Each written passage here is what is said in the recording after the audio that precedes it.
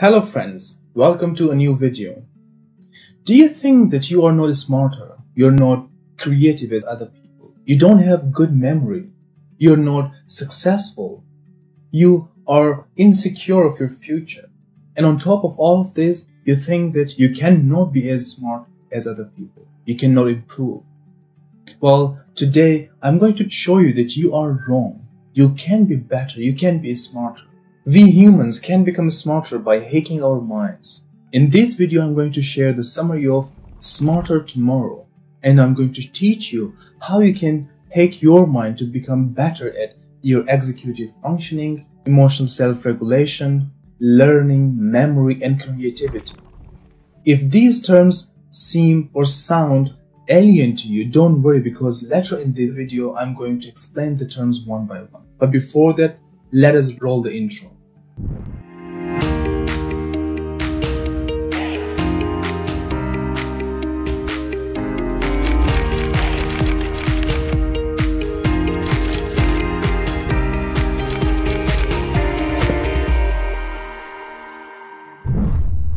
First of all, let's make something very clear.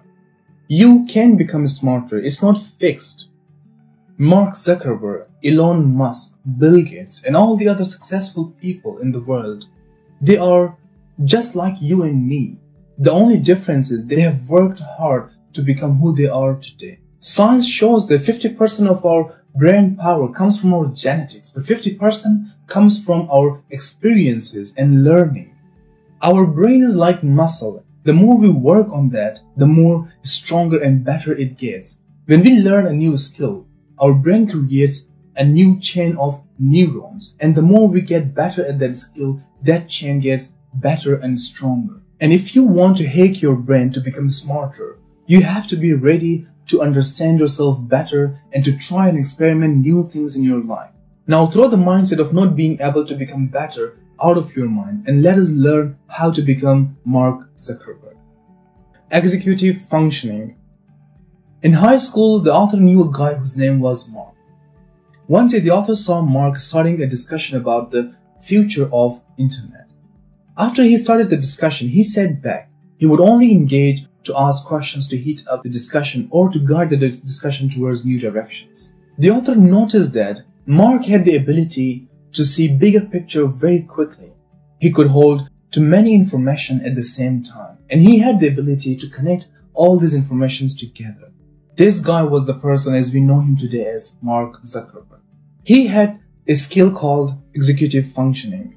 Executive functioning is the skill that allows us to think, plan, focus our attention, prioritize our tasks, and set and achieve goals. It is like air traffic control system, which manages and controls the arrivals and departures of different airplanes at the same time while managing the runways.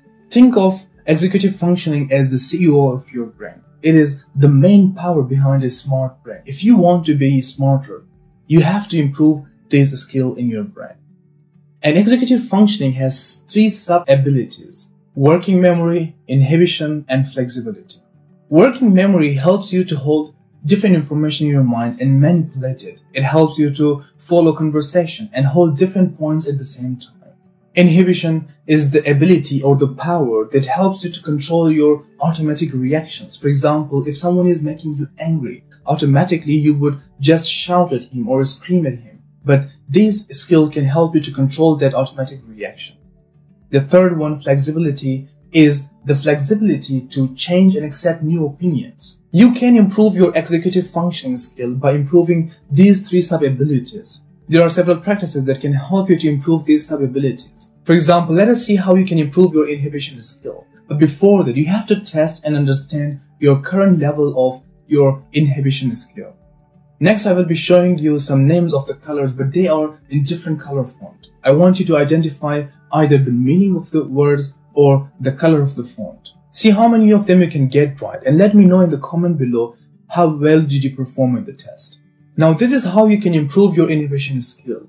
Try to wear something that makes you feel organized, something like a coat or a suit. When you wear that coat or suit, say something like this, that scientific studies have shown that wearing this suit or coat can improve my executive functioning skills. Then go back to this true color and word test that we just did and test your ability again. You will be surprised by your performance. This is how we can hack our brain. There are psychological practices and tricks and shortcuts that can help us to become better at a specific skill in our brain. Similarly, there are tricks and shortcuts that can help you improve your emotional self-regulation. Let's learn that in the next part.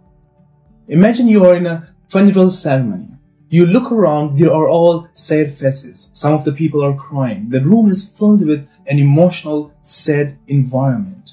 At this point, you remember a completely unrelated, funny memory. You badly want to laugh, but you have to control it. Otherwise, many people in this room would not talk to you in the future. In this situation, there is only one skill that can help you. That is called emotional self-regulation. Emotional self-regulation is a skill that can help us to control our emotions when our emotions could automatically express themselves. This skill plays a critical role in your relationship with your friends, family members, or the people around you. Those who are not good at this skill, people around them try to avoid them because they can't control their emotions. The good news is that we can improve our emotional self-regulation. This is how you can do it. But first, you have to test your baseline. First, you have to test what is your current level of your emotional self-regulation skill. To find your baseline, recall a sad or funny experience or emotion from your past 2 days, a week, or a month, and try to rate yourself how good you can control your emotions. If your emotions want you to laugh, how much you can control to stop laughing. If your emotions want you to cry or to get angry, how much you have control over that emotions. Now here is the practice to build this skill up. Think of something that can rise up your emotions. It could be your work deadline, your assignment deadline. It could be the death of your beloved ones. Or it could be the face of the only person on this planet that you hate the most. Think of anything that can make you angry. Hold to that memory for around 1 minute or 2. Then after that, try mindful meditation for around 10 minutes. Sit somewhere quiet, close your eyes and breathe. Try to not pass any breath in or out of your nostrils without your permission or without your awareness. Practice these for around 15 minutes every day. You will see a significant improvement in your ability to control your emotions in the future. Now let me share with you how you can improve your learning and memory. Another important skill to become smarter is to become better at our memory and learning. Alex Mullen is an American memory competitor. He is 3 times winner of World Memory Championship. He memorizes the sequence of a deck of cards in under 17 seconds. That is mind-blowing for someone like you and me who forget what we ate in our last meal. These 2 skills are extremely important whether we want to learn a new language, a new skill, or just memorize our phone number. Because these skills saves you time, bring you confidence. Imagine that you take your car or motorbike to a technician or mechanic. He, while repairing your car or bike, tries to watch a tutorial on YouTube. Would you be confident on his abilities? I bet you will not. These skills will also be very helpful for the future, especially now that we can see a lot of jobs are being taken by robots and machines. And we have to learn new skills and new jobs to be able to survive in the future. Just like other skills, we have the ability to learn these skills and improve them. But before sharing with you how you can improve these skills, like other skills, you have to first test your baseline. What is your current level for this skill now? This is how you can test. Write 20 random words, set timer for 1 minute, and try to memorize as much of these words as you can during these 1 minute. And after that, take 1 minute of break, and then come back again. Set timer for 1 minute again, and then try to recall as many of these words as you can, and see how many of the words you could recall during this practice. You can improve your memory and learning skills by trying to memorizing new words every day through online flashcard apps or physical ones, or trying to learn new language or a new skill. Whatever you choose, it should be something new, and you should be practicing it daily because practice makes us perfect. Alex Mullen was not born with this excellent memory. He practiced it and built to the level that he is today now. If you practice daily, I'm sure you will also be better than your current level. Now let us learn how you can improve your creativity. Creativity is one of the skills that are highly valued in today's everyday job. It is also the skill that separates us from robots and machines because they can't be creative. We often think creativity is a genetic thing. We are either born creative or we are not creative. But guess what? We are all wrong. Creativity can be nurtured. I will show you how, but before that, you know what you need to do. Test your baseline. You need to find what is your current level of creativity, and here is how you can do that. Think of any common object, say glasses. Now try to come up with as many uses of these objects as you can. For example, for the glasses, we can use this for eyesight, we can use it for Blu-ray protection, we can use it for wind protection. What else? Please help me out in the comment section. Let me know what are the other uses for the eyeglasses.